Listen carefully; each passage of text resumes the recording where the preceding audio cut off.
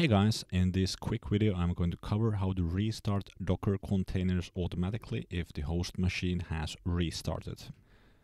Somebody just asked me this question on my channel, and I bet many of you have experienced the situation where you try to access your software in the Docker host, but you can't reach the web page, and then you discover that the host machine was restarted and all of the Docker containers are stopped. Of course, you can go ahead here and start the Docker containers manually, but that's kind of inconvenient to do.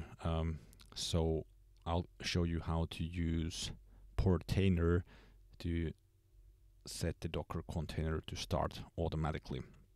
So to do that, we can go into the container settings here and scroll down to restart policies, and we can set here always and set on update.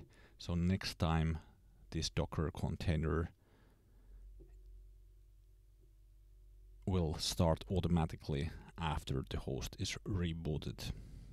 You could also specify this restart policy when you are creating the Docker container, or you could do it via command line. I'll leave this link in the description, which explains the command line parameters for setting the restart policies, and it also explains what always means.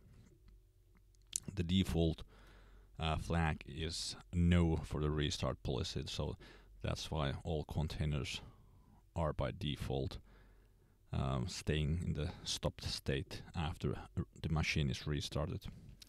If you're not familiar with portainer, I'll also leave a link down in the description to my video on installing portainer. Hope this video was useful and hope to see you in the next one. Thanks for watching.